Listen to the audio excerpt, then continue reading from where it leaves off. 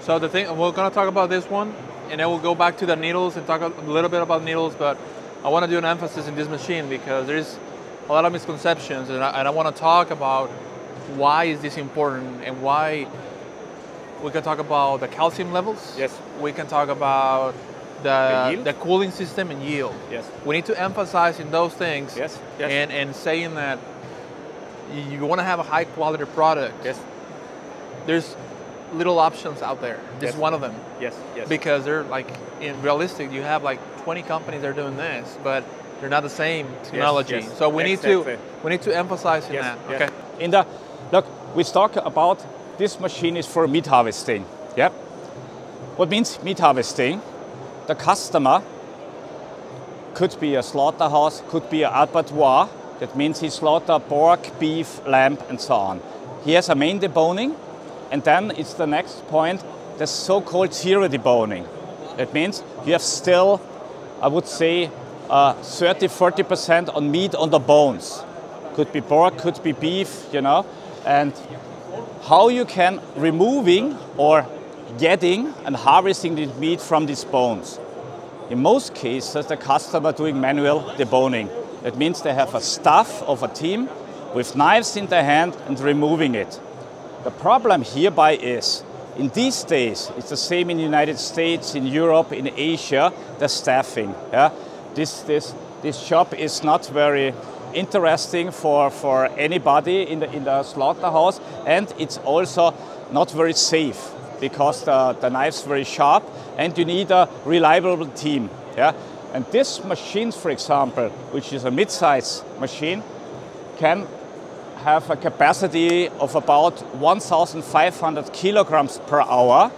This machine replaces between 10 and 15 zero deboner when you do it manually. What does it mean? First of all, this machine is faster than 10 to 15 people, more safetiness. Yeah? You need only one guy which operates the machine.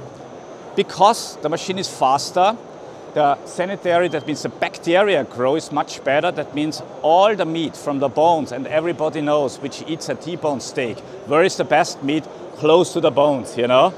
T-bone, porterhouse, whatever. You know, it's the same with when you have pork, and it's the same here. And don't forget, in times like this, you know, everybody in the United States, in Europe, we have now an increasing of the material cost. That means for the consumer gets the material, meat, if it's sausage or whatever, gets more and more expensive. And therefore, it's machines like that, where in the past tense, nobody wants to talk about that. You do it in a backyard, yeah? Now coming in the front, and therefore, Injectstar, first time in the history, have placed this one at the show at our booth. Injectstar using here a system which will be then animated, yeah, in your podcast, but in the end of the day, it's a linear piston system. That means we don't have a grinding system, because what the customer expecting from this machine is two steps. First of all, removing of all given meat on the bones. Second, have a final product which is minced meat. Yeah? 3 millimeter minced meat, which you can using for any hamburgers and so on. He can do this with this machine. Second, very important, you have obligations, standards, you know. That means the calcium level is given by international bodies. Yeah? It means should not increase, for example, in Europe, 1,000 milligram. In the United States, FDA says 1,500 milligrams per kilogram.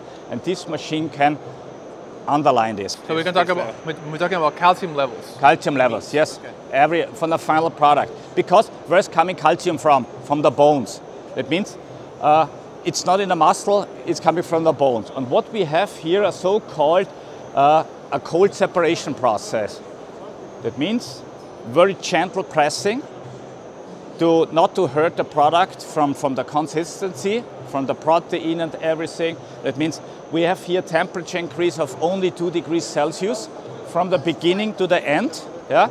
That means when you have a bone with 0 degrees Celsius, it comes out with 2 degrees Celsius. That means it's inside this temperature control. Second, was I said already, low calcium. This is very important, because when you want to use this for human products, you know, then you have to have standards which you have to fulfill. Yeah. Third one, which coming now more and more, is you can use this for all kind of red meat bones. That means pork, beef, lamb, deer, whatever you want. It's not prepared for poultry. For poultry you have other systems, yeah? But I give you example.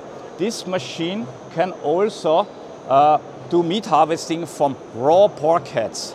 This is the only machine worldwide. And I think all these guys which listen to these communities knows how hard it is to manual deboning a pork head. We had a company that had like 10 to 12 people dedicated to trimming all the meat off of heads. Pork heads, yeah.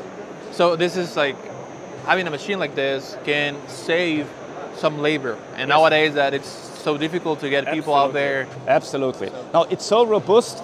You see them videos, yeah, on that. For the users, you know, and this is very important, yeah. Okay, this is really like we called a cash cow. From the cow into cash. That means every machine costs money, but here the return of investment, if you have a customer, if you have a market, it's a no-brainer. That means the investment period is below 1 year, yeah. Okay, we have different sizes depending on the capacity. Now that you bring that up, we can touch on, to make the ROI easier, quicker, how many animals approximately do you have to process to make this a investment that is worth doing? For this machine, if a customer slaughtering about 600 pigs per day, then he could a possible customer. Okay. The second question is if he has a market, if he can use this by himself, if he has further meat processing, if he's producing sausages or whatever, or patties, beef patties or whatever, or if he want to serve the pet food industry. Yeah. And beef, how many beef? Beef, I would say, if you are doing 50 to 80 beefs per day, then we can talk about that. Okay.